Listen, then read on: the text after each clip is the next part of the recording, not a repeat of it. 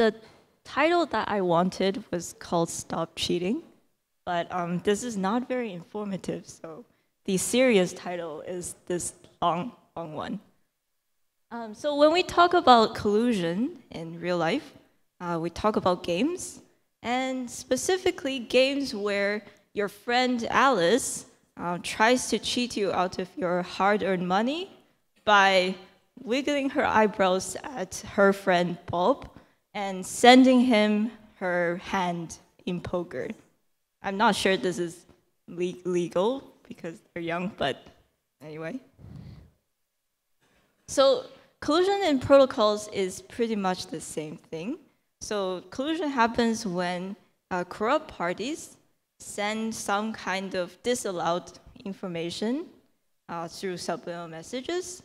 For example, their poker hand. And so a collusion-free protocol is one where if you have a local adversary, that is an adversary that where the corrupted parties don't automatically share information, then you can prove that corrupted parties can be emulated by non-colluding ideal adversaries.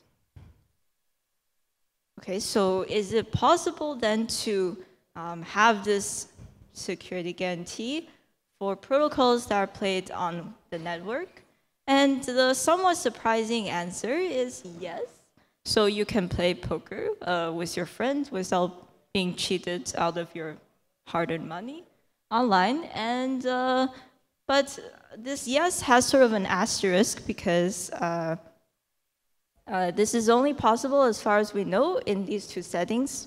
So the first setting is through restricted communication. So with, for example, a semi-trusted mediator.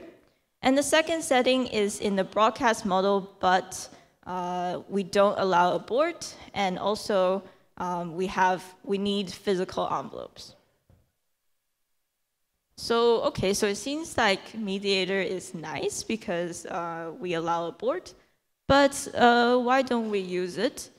The reason is because a potentially malicious mediator can cut off communication between it and some node, some player in the game, for example.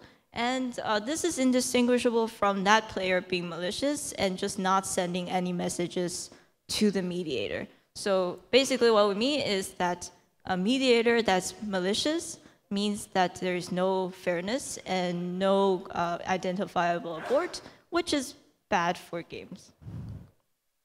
Okay, so let's try with broadcast.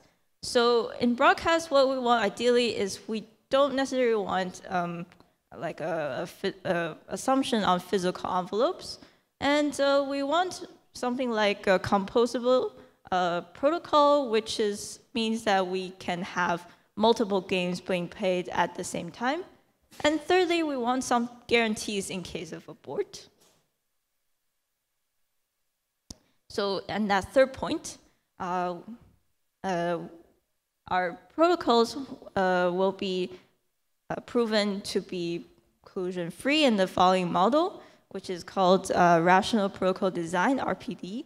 So which says that basically a protocol is collusion-free if a rational attacker won't deviate from it. And what that just means is that we make it so that in our protocol, it doesn't make sense for a rational attacker to deviate because it incurs a negative payoff for him.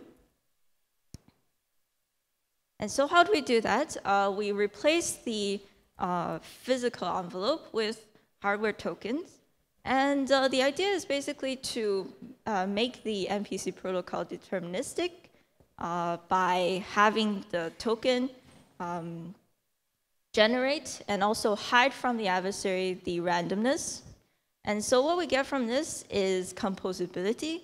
And also, since abort or misbehavior is publicly verifiable, this behavior can be penalized, for example, using smart contracts. Yep, that's it. Thank you.